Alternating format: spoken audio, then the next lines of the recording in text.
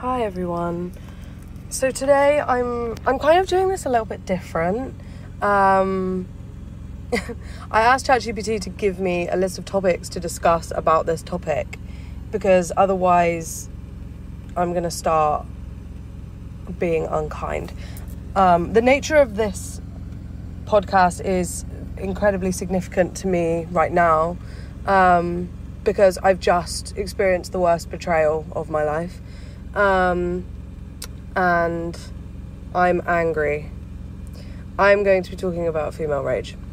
So I've had this thought a while ago to discuss this topic, and it's something that I'm really fascinated with and kind of holds a special place in my heart, because I grew up as a very angry child, and rage has always been something that's been suppressed for me. My mother is very calm, and now she knows not to do this, but as a child she would often tell me, don't get angry, and that just led to me just penting up all of this anger, and it would come out in not good ways.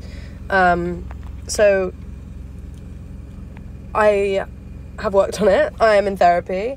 I'm no longer an angry person. It's really funny because in the past 3 days that this situation has happened, I've really been trying to channel my anger and my upset into my fashion and my aesthetic choices, because I always find that that's a vessel for me to express how I'm feeling. If I look how I feel, I find it easier to convey my emotions. I just see fashion and beauty as a way for me to convey something, I have a hard time making my emotions sound believable because I'm so analytical. I can explain to you my emotions, but people will quite often be like, you don't seem sad, or you don't seem this or that, and it's I think I just have I'm quite detached where my emotions are concerned. I still feel them and experience them, but I don't think they are portrayed the way that people understand. So I've always used fashion as a way to convey that. And one of my friends the other day was like, why are you dressing like a goth? And I was like, funny that. I'm really angry. And I've just always seen that as a way to help. And it's upsetting to me because my aesthetic is typically, it changes, but it's typically very white and light and coquette-y. I'm very light in my colour palettes and things like that, and I think that reflects in how I feel a lot of the time. I feel very light a lot of the time. I dress how I feel, and when I'm dressed, you can always just tell how my mood is based on how, what my outfit is. It's a really good indicator. And recently I just feel like I'm in mourning, honestly, and it was really funny because I almost feel like I kind of predicted it. I started a few days ago, I started dressing this way. I went out to see a friend and I wore a long black skirt and a white shirt, and I was telling her I was in mourning, and I didn't know what I was mourning, but I just felt I was in mourning. And then 2 days later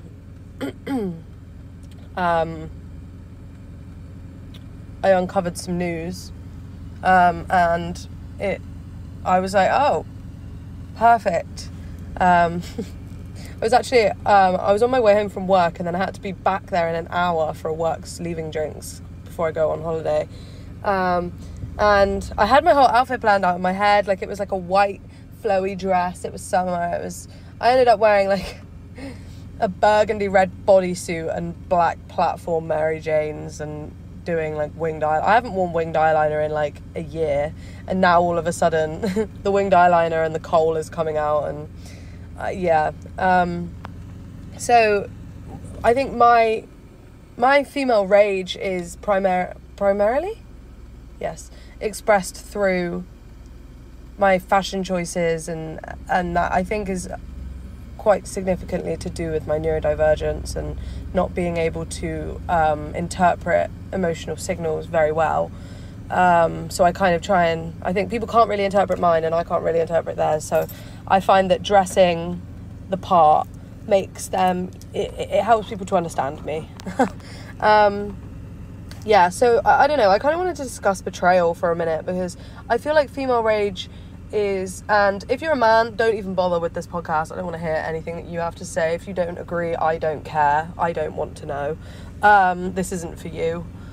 So yeah, betrayal is, I think, such a main stem of female rage, specifically if we look through history at all the times that women have been betrayed. It is a serial phenomenon that women are constantly betrayed, and then those betrayals are justified through outdated ideologies.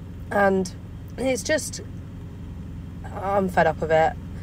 Like, the specific betrayal that has happened to me is particularly interesting because it relies so heavily on my gut instinct, and I had said months and months and months ago that this specific situation wasn't right, and I knew something was off, and I was uncomfortable, and I had expressed concern, and my emotions had been belittled during this time, and oh no, it could never be that way, it's not like that, it's crazy, like, you're being crazy, like, don't be crazy. And I wasn't crazy, I was right. And I think that's another layer, like a layer to add on top of this betrayal, is that I'm so glad that I listened to myself and I gave back. I'm really sorry if I cry. Like, I'm really emotive right now, and like, this is why I'm trying to channel this into a podcast and not like scream and shout at people that haven't hurt me, like, I don't like to bleed over people that didn't cut me. However, the people that have cut me, I don't want anything to do with. So I will be bleeding into this podcast. So apologies, because it may get like a little bit like sad.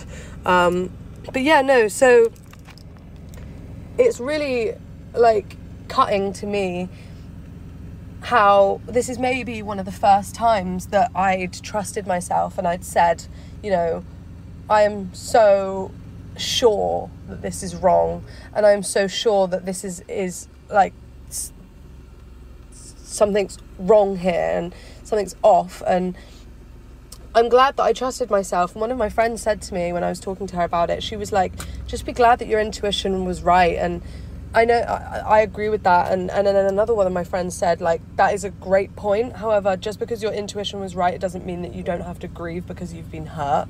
And I think for me, it's the combination of grief from being betrayed, but also another layer of grief from knowing you were right the whole time and then being proved right. And usually being proved right is a good thing, you want to be right. And in this instance, it is the most gut-wrenching feeling. Like, it is literally as if someone has ripped my heart out of my chest and like put it in a fucking paper shredder. Like, it's that, just like that gut feeling of like, I knew it. And it makes you reconsider every single time that you were told otherwise, or that you were told, no, it's not like that, or, there's nothing going on there, it was a lie, like, and it makes you, and do you know what's the sad thing is that this was something that I had so much confidence in, and I had so much faith in the fact that this situation, prior to obviously this betrayal, had restored my faith in something that was such a trigger for me. And like, I had such a hard time being around men, honestly, like being around men. Like, men are such a real sensitive point for me, and this specific person restored my faith completely in men, and now it's gone. And don't get me wrong, like, I have amazing male friendships. I do. Like, I love, like, Joe, I will literally, like, I will die on a hill for you. I would lay down in a fucking pool of molten lead for you. Like, I adore that man. And I have other men in my life that are so great. But, like, romantically, I just don't believe that, like, honesty and, like, a good relationship is possible. Like, I can't imagine that to be the case, because how can someone restore every ounce of faith that you'd lost and then just like rip it away? Like, like, it's so painful to me, and I'm so upset that I am so, you know, out of control of my emotions, and I don't understand how to regain control. And a lot of my friends have said, like, you can't control this, and it's like, I just don't want to lash out. And I was saying to my mum, and I was talking to her about it, I'm very prone to going very cold. Like, when I know a lot of girls will, I guess I'm calling them females, I don't like that word, a lot of girls will relate to this, like, when you get hurt, that like icy mindset of just like, I don't give a fuck. And I don't want to feel like that. I used to do that when I was younger, and like, you know, this is another thing that I wanted to talk about. When I was younger, when I was like 17, 16, whatever, and I would be hurt, I would just completely close up. Like, I used to like make this joke that, like, you know, in like the Vampire Diaries, when they can like turn their emotions off, like, I literally could do that, and I never really understood it, and a lot of my other friends could do it as well, and we'd be like, time to go off the rails, but in the process you just end up hurting so many people because you're so detached and numb, and, you know, you desensitize yourself to things, and that wall goes up, and you don't realize how painful that is for the people around you. And as you know, when I found out this news the other day, I thought to myself, like, I can feel that like cold feeling coming back, and it just made me feel so sad because I don't want to be in that position again. And I was talking to one of my friends about it, and she was like, Evie, you were a teenager when that was going on. Like, that's what teenagers do. Like, you did the best you could with the information that you had. And for those of you who don't know, or don't know me at all, like, a bit of back lore. Basically, I was like severely groomed. Like, I know this is like kind of oversharing, but I don't really care, it's kind of necessary. I was like severely groomed by my boss, who works for he works with children, so, you know, like, you can fill in the blanks there. Anyway, it's all kind of coming out the paperworks now. Like, I'm pretty sure there's like some, like, the police are involved with him. Like, he is a bad man. Anyway, at this time when I was like going through this, I obviously closed up and like was so like cold, and obviously I start lashing out, you know, classic symptoms of like any kind of victim of, you know, assault or like grooming or abuse, like any kind of symptom of that you can imagine, I was portraying, and I was lashing out, and it was a cry for help. And I remember just thinking to myself the other day, like, no one asked me, like teachers or, you know, people that it should have been clear red flags. People my own age is different because they aren't qualified, they don't have fucking qualifications in safeguarding. But to all those teachers who told me that I was like the problem child when my symptoms, I don't know if symptoms, my behaviours were so classically in line with that of abuse, just goes to show it's like that other level of, another layer of female fucking rage, where I was the victim in a situation, but I was being viewed as the perpetrator or the problem. And it was so obvious, and it just makes me think, how many times in life are women taken advantage of or treated like shit, or, you know, put in unsafe situations or made to do things that they're uncomfortable with, and then they act out as a very natural human result of those behaviour and that trauma, and then they get punished, you know, when it's a cry for help. And a big part of like my philosophy, like one of someone like in my life has a child, and they're very concerned about this child at the minute. Like, this child is really like kind of going through it, and I remember, like, I said, like, have you spoken, like, is there something going on? And she was like, well, I don't know. And I was like, well, to me, like, someone lashing out and someone acting up I don't think people usually act out or lash out for no reason. And this is a hill that I will die on, is women are not given the chance to speak about how they feel. They are just told that they're misbehaving. And, you know, this is classic throughout history of, like, female hysteria, or, you know, women not being able to express themselves, nor being given the tools to effectively express themselves. We weren't really, you know, we weren't allowed into the schooling system until hundreds of years after men. Like, we weren't allowed to be educated. We weren't allowed to have an understanding of ourselves. And if we aren't given those tools to understand ourselves, how do you express us? How do you expect us to express ourselves? We're going to lash out in the only way that we know how, and that's going to be a primal instinct. Like, you know, the primal urge is to rebel, and then we get punished for rebelling. I think that's a hornet. There's a hornet that is by my car. Sorry, I'm getting sidetracked. Yeah, so I don't know. I'm going to start going through these. There's 12 topics here. I don't know if I'm going to speak about all of them. So the first one is about how throughout history, women's anger has been silenced or dismissed. I feel like I've kind of, you know, discussed that. And there's another point here about women who've been vilified. And so for those of you who don't know about the story of Lilith, I'm going to discuss her really briefly, because she is like a really strong symbol of female rebellion, and I think she's a really important thing to discuss if you are at all interested in Judaism or deity work. She's a really prominent figure. She's basically Adam's first wife. So if you don't know the story, I don't know how different it is in Judaism to in Christianity, so don't quote me on that. But before Adam and Eve, it was Adam and Lilith, and they were both made from the soil. And apparently, Eve was made from impure soil, whereas Adam was made from pure soil.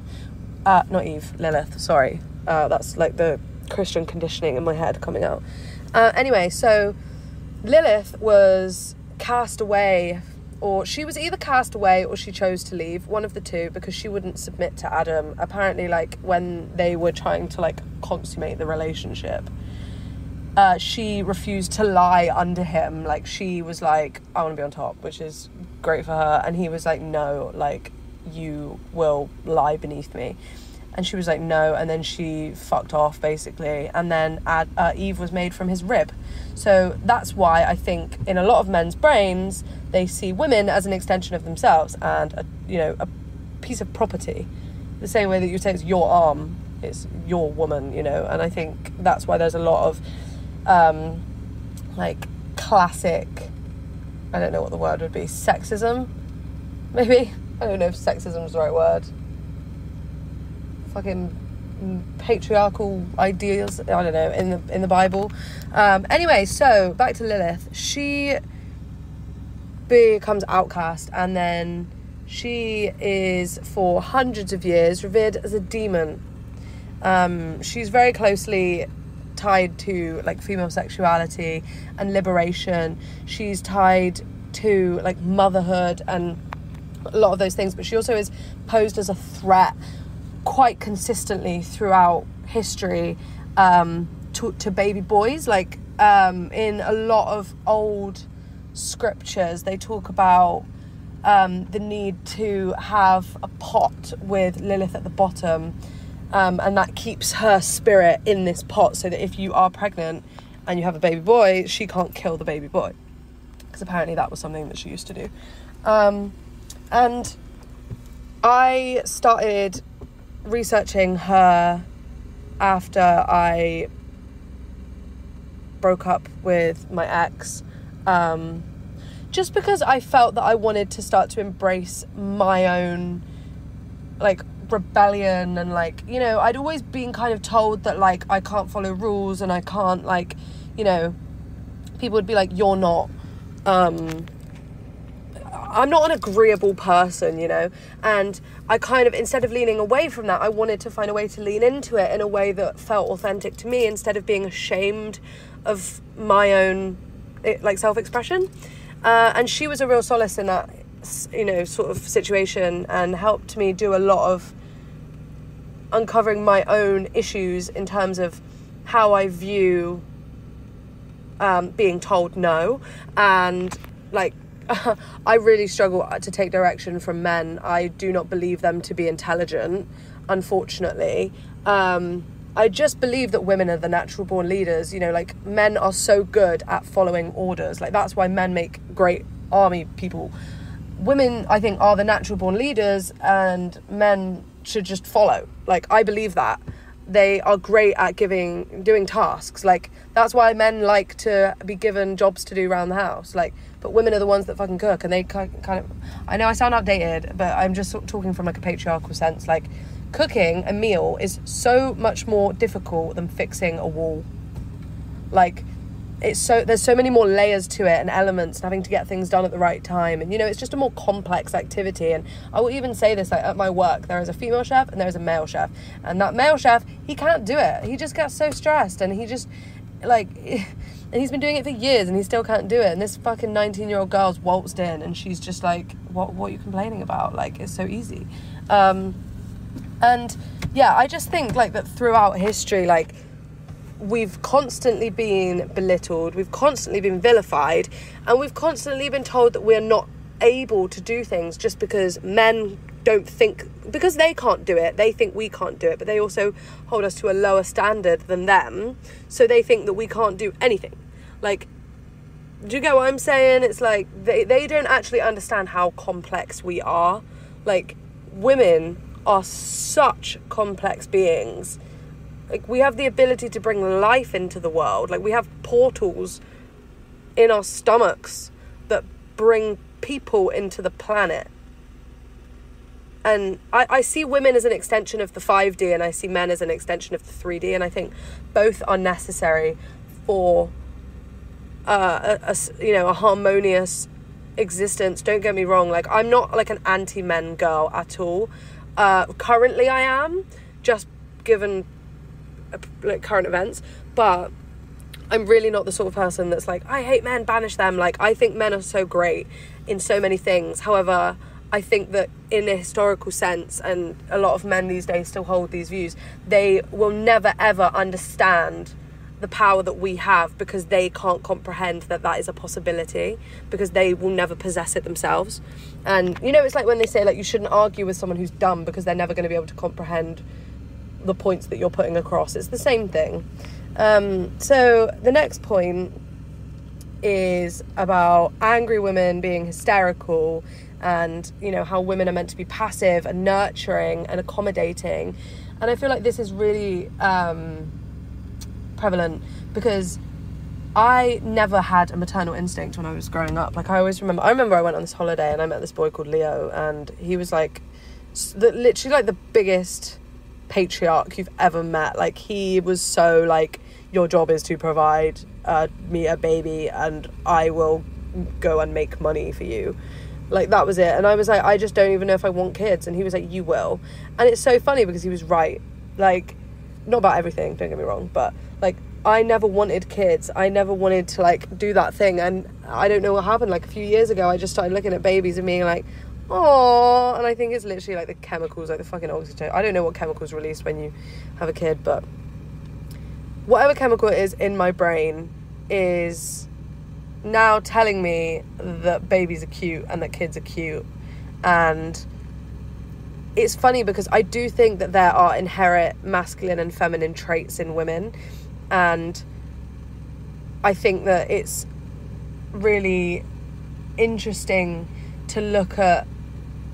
I would love to observe a group of men and women that haven't been socialized into gender norms, and I don't know how that's possible, because obviously, you know, you have to be raised, and I think a lot of gender norms are passed down subliminally. Like, you don't even realize it's down to the clothes that you put your children in, and it's down to the colour that you paint their room and the way that you throw them about. And, you know, canalization is something that I've discussed many a time before on here, and it's basically the way that men and women are, boys and girls, I'll say, are treated differently. Like, boys are more likely to be thrown around as babies, whereas they're going to be more gentle with like a little girl. And it's like, are those differences innate? And I have a whole podcast on the nature nurture debate, and I think I go into gender norms a little bit in that, and about how certain, and it's funny because it's obviously a cultural thing as well, like certain cultures expect women to take on roles that other cultures would consider more masculine.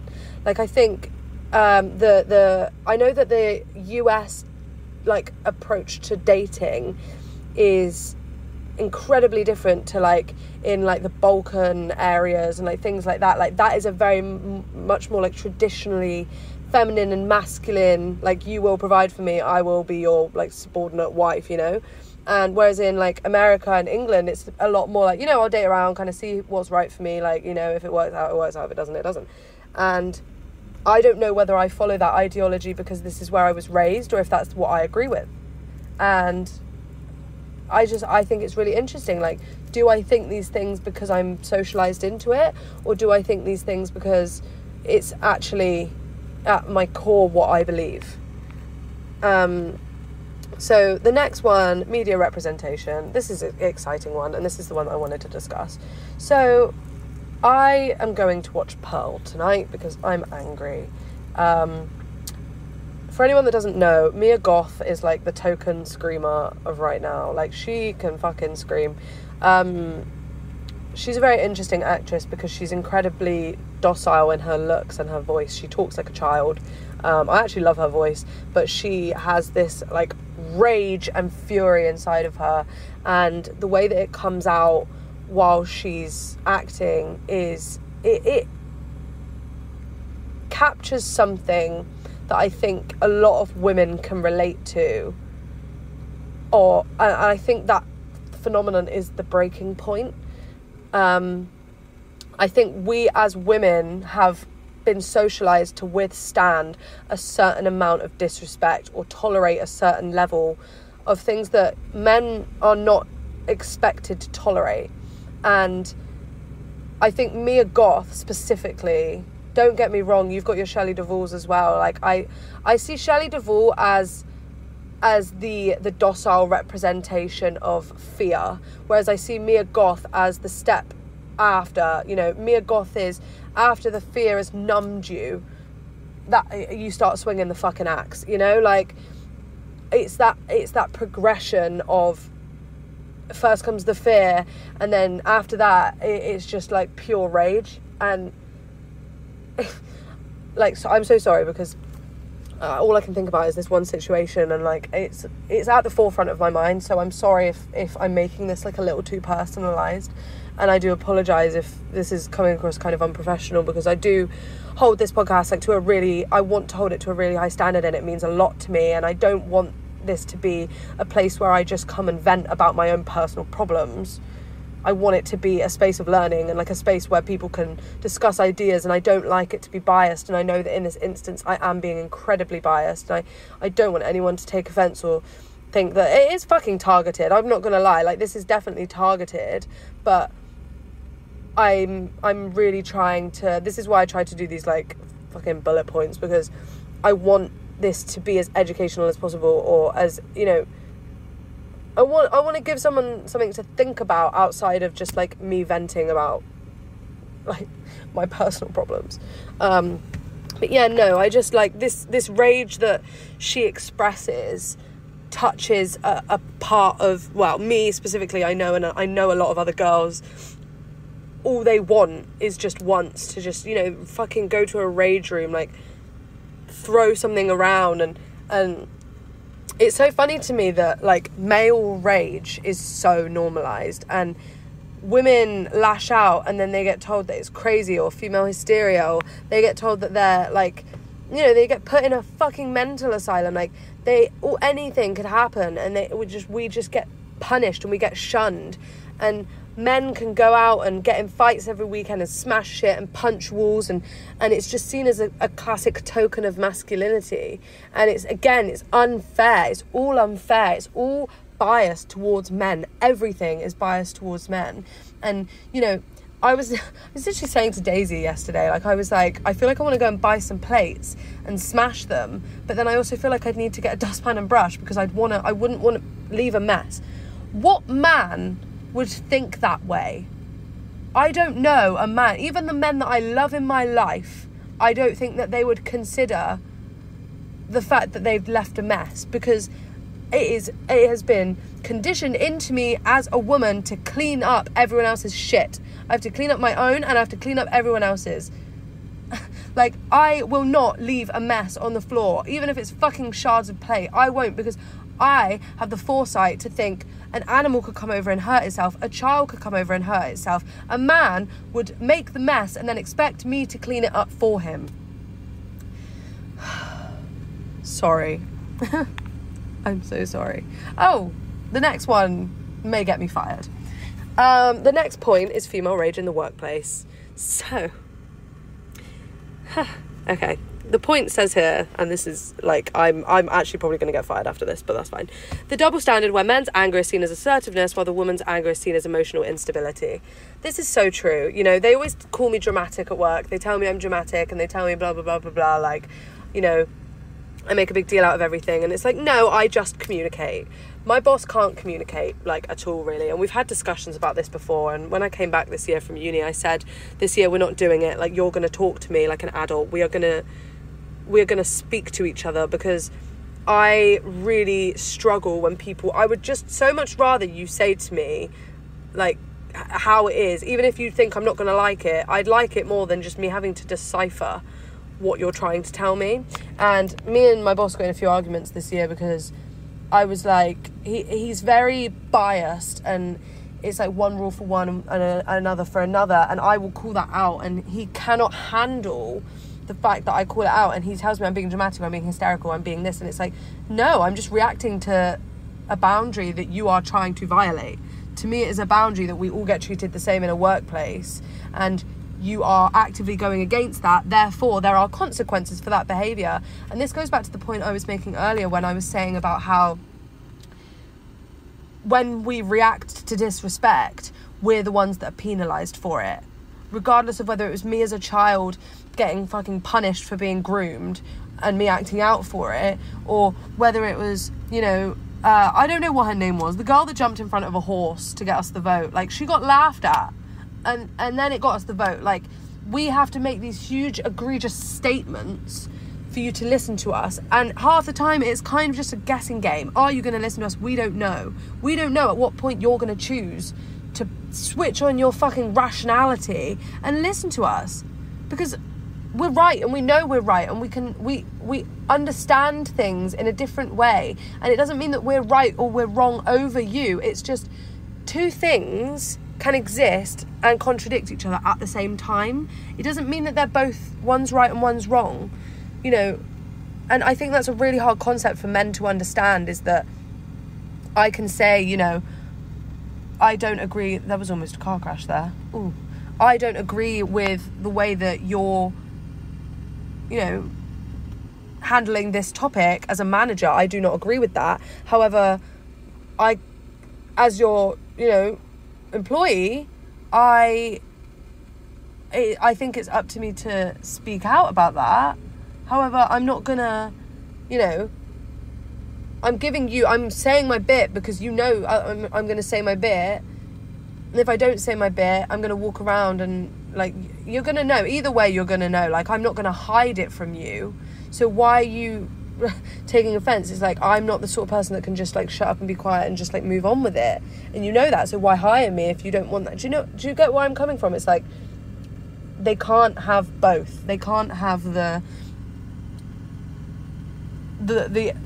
mindset that they may be wrong or they may be disagreed with. I think men really struggle to be disagreed with, and I really actually quite enjoy to be disagreed with. Like, I would love to hear people's reasons as to why that they don't agree with me, because to me, I'm secure enough in my own ideas that I don't need you to agree with me. And I actually find it really interesting if you don't agree with me, because it helps me to think, you know, oh, like, what's another perspective? Maybe I can change my philosophy on this. Like, that's the way I see things. And I think I don't have that ego in that sense of, like, I have to be right, because I don't think right and wrong exist. Like, I think that's subjective.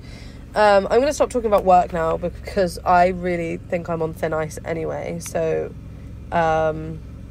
yeah, I can't. I don't know. Okay, so I'm going through these. I think I'm gonna do one more and then I'm gonna stop, because otherwise I'm just literally gonna keep going, and I may like break a few windows. I'm really like not an angry person, and like the fact that I'm feeling anger in this way is like, it's almost funny to me, because I see human emotion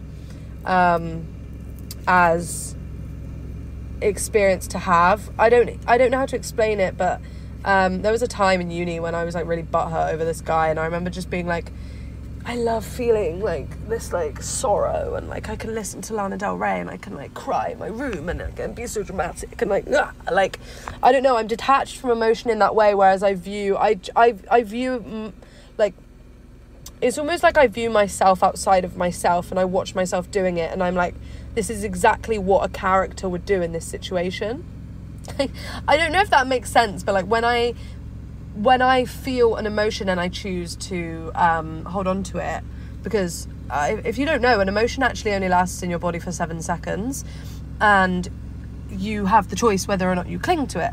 And if you choose to like bind to it, that's when it starts releasing more of those neurotransmitters that make you feel that emotion. But you can choose to like actively disengage with an emotion. As hard as it is possible. But when I do choose to identify with an emotion, particularly a negative one, I try and I don't know, and it's funny because obviously people call me dramatic, but like I just, something about the human experience and just living it, and like being so angry and like passionate and like wanting to throw things around and wanting to cry and wanting to like scream into a pillow, and like it's like romantic to me. Like it's artistry. Like I don't know how to explain that, and I know that sounds really weird, and I feel this with every emotion I feel. When I'm happy, I'm overly happy, and I'm like, like, I don't know, I just experience emotions in like a strange way, to where like I play up into my emotions. Like I want to like almost like squeeze that neurotransmitter dry of like that life experience, and like just like live that moment, and then like look back on it in a month when I don't care and be like, oh yes, I really threw. I remember when I was like 13, my first boyfriend, shout out Harry Strutt, he was a good guy. I remember we broke up, and I'd kept we went to see a movie together, and this is back in the day when they'd give you like movie tickets, because this was like, I don't know, how old am I, this was like 10 years ago, and I remember I ceremonially went outside and burned it, and I remember like looking up to the sky and being like, I release it, and like I'm no more like I'm just a dramatic person by nature, but I don't actually care that much. Like I don't know how to explain it. Like I know it sounds silly, and I don't think I've heard anyone else talk about this before, but I don't actually care. It's just like I just do it because I think it's great for the plot. And I don't like that saying, but it is true. Like I view my life as one big video game, and like it not so much a movie, more like a video game, because like I'm in control, and it's like, how do I make this game the funnest it can be? I live it. Like, you know, no movie was ever good when people weren't screaming and crying and like ups and downs. Like it's just like, it gives me life to like it makes me feel alive to feel these things. And as much as they hurt, like I'm kind of talking about it as if it's a positive thing, but I view every experience as a positive experience, because I'm aware that so many people won't get to experience the things that I'm experiencing. Like, you know, people that are refugees and people that are suffering in Palestine right now, they don't get the luxury of crying because they've been betrayed by a boy. That is a privilege to me, having to hear what they go through. Me getting to cry over that is a fucking luxury compared to what they go through. And I should, you know, honestly, I just see it in my head as like live it, because you don't know when it's going away. Like, you don't know. Like, I would rather just cry myself to sleep and like feel like I'm burning inside and like say that I've lived it, because when the day comes when I too become a refugee, I'm gonna have some real fucking problems. You know, I'm gonna have some real problems, and that'll give me something to fucking care about. And you know, and it's so important to me that I live the life that I have been given, because so many people would die for the life that I've got, and I'm so privileged in that sense. And I think we don't view that, and we just think like, oh, you know, well, like, it's just another day, or it's just another this, or it's just another that. And it's like, no, it's not. Like, this is the last time you're going to have this day. You don't know what tomorrow brings. You don't know, like, you don't know when you're going to lose someone. You don't know when you're going to whatever. Like, go and scream to them and, like, tell them that you love them and tell them that you miss them and, just be emotive. Like, I think everyone's so afraid of being emotive, and I just think it's so important to be emotive, because when the time does come, if God forbid anything happens to this country, I actually kind of wouldn't care, like, get me out. But if the time came when I have to conserve my emotions and I have to, for my safety, you know, these people in Palestine, for their safety, they can't run around and scream at the top of their lungs. They can't. These people are in hiding. These people are scared. They're afraid. And how lucky am I that I get to go and run around and scream about a fucking boy? Like, what a luxury to have in this life, that I can complain about something as fickle as men, and not because my family are being fucking blown to smithereens. And like, I'm sorry, because I didn't want this to get political, and like, I feel like I'm gonna cry, but it's just, to me, it's like, it's a priority thing of like what really matters. Like, let yourself feel the emotion and then fucking let it go, because it doesn't matter. Like, to me, I'm emotive and I feel these emotions, but they don't matter. It doesn't matter. It's just another day. And like, you know, there's so much real shit going on in the world, and so many people who have given their lives for real causes that have allowed us as women to live the way that we live today. We should take full advantage of it, because you never know. Like, if you look at Afghanistan, like, they were so liberated and they were so free, and now they're not. They lost it all. And like, you never know when we could be next. And I just think, like, you need to just experience things and take it, positive or negative. It's all an experience. Like, everything as an experience is inherently positive. You know, if you view a negative experience as a lesson or as something to learn from, you're turning it into a positive experience. If you just live it and enjoy it, and just, like, you know, you can go through the hardest time. Like, I've gone through some terrible times, and I've kind of experienced betrayal, like, quite a few times in my life, from people that I've really, really cared about, not just men, like women as well. And it's so painful, but I'm so grateful that I have the body that I have to be able to run around. Like, I'm not bound by a wheelchair. I'm mentally sound. I can understand the fact that I can comprehend the ability to set a boundary, and the fact that I can think to myself, that's not right. I have the ability to think for myself. I have the ability to push someone away from me if they're getting too close. Like, what a privilege. And like, I will use that until I do not have it anymore. And I don't really care if you think I'm being dramatic, because I'm using what, like, God has given to me. And I just think that's so important. And all of these girls that are so ashamed of expressing yourself and being seen as dramatic, who gives a fuck? Like, it doesn't matter. Just do it. Just do it. Like, the minute that you start being more dramatic, life will be more dramatic. Everything will be more fun. It's more intense. Like, it's so important. It's so important to me to just be raw in how you feel. And to those people that feel like they can't do those things, or, you know, they're in the situation where they are scared to be authentic and scared to be, you know, they may be in danger of, you know, a man. Like, there are plenty of women who are at, you know, the hands of very dangerous men, and if I do not have the advice for you other than if you can leave, then do. And I don't want that to sound like fickle and just like I'm glazing over it, because I'm not. But there is so much life to live. Like, just please surround yourself with as many positive people as you can, because one thing that this negative experience has made me realize is how many people like I have. And I've always kind of had this like negative core belief that I don't have many people in my life, or like not many people like me, and like I can gladly say now that that is not true, and that is such a fulfilling experience, and that like makes me feel so secure. And it's taken this negative situation for me to realize how secure I am in my relationships, and that has transformed it into this positive experience. I think I need to stop talking now, otherwise I think I'm going to explode. But thank you guys so much for listening. I think this may be one of my favourite podcasts that I've ever made, so I'm going to plug it so hard. Even though it's probably going to get me fired. But that's fine.